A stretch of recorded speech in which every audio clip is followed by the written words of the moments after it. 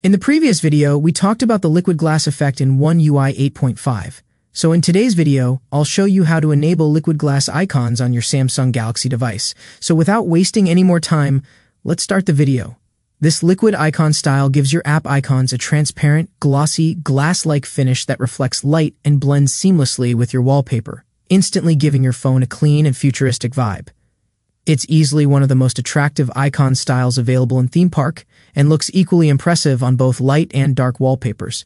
To apply this look, open the Good Lock app on your Samsung Galaxy device and head into Theme Park. From there, tap on Icons and select Create New. Start by choosing your preferred icon shape, such as a circle. Next, go to Effects and select Glass. Here, you can fine-tune the edge lighting and angle to match your taste.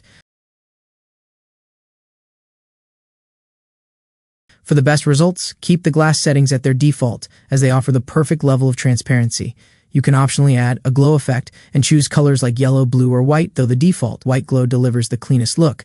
Once everything is set, tap Save, name your icon pack, and apply it. Your liquid glass icons will now be active, giving your device a minimal, modern, and futuristic appearance.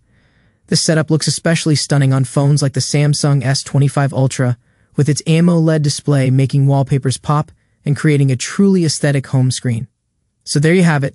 That's how you can enable liquid glass icons on your Samsung Galaxy device and completely transform the look of your home screen. If you enjoyed this quick customization tip or found it helpful, don't forget to like the video, subscribe to the channel, and share it with anyone who loves clean and aesthetic setups. Let me know in the comments what theme you're using on your phone, and I'll see you in the next one. Thanks for watching.